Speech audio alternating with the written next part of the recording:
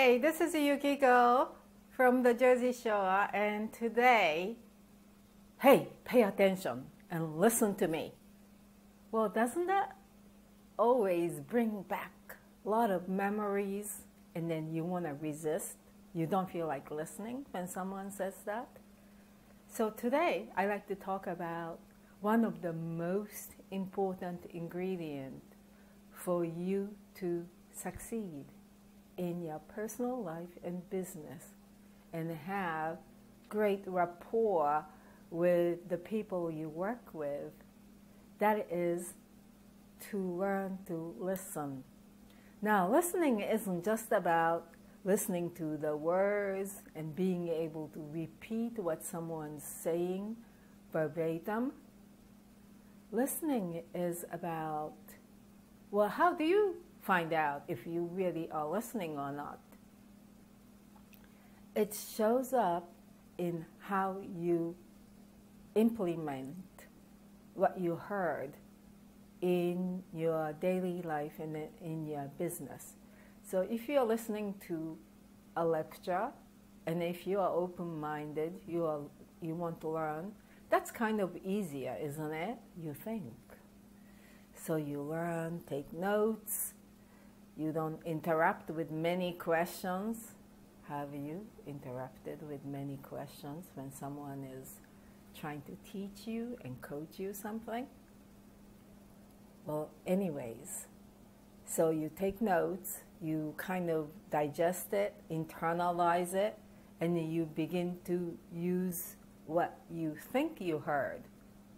And then it always has to be adjusted because we never go from point A to the destination goal in a straight line.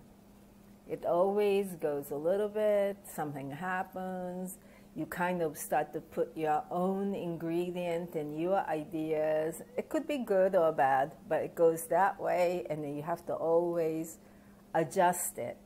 So it's never one-time thing that I'm going to just listen and do it. But the most important thing is about listening is really about non-judgment. Listening is about letting go of your own ego and become humble enough to learn and try a new way. And then it happens all the time. Actually, the first time I heard about learning to listen well is about the change agent, the course I was taking at Columbia, graduate course. And I was learning about administrator in school systems, a change agent. And then people would go into to businesses or organizations to try to change it because they know it all. The first thing they are bombarded with is resistance. Nobody wants to listen to you. Nobody is interested in what you have to say. Why?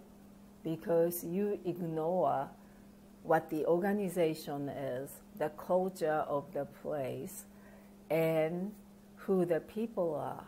This applies to business too, doesn't it? You can't just bombard people with what you want to sell, what you want to say, why it is the greatest products you want to sell. You see it all the time on Facebook and social media nowadays. People are like saying, do this, like from a superior attitude. So, come visit me in my blog, Transform with Yukiko. Click the link below. It's a new blog site, by the way. Check it out. And let's explore why we need to listen to great ideas and resources available without being overwhelmed and without getting sucked into somebody else's agenda. Here's Yukiko. Have a wonderful day. Thank you for watching this video.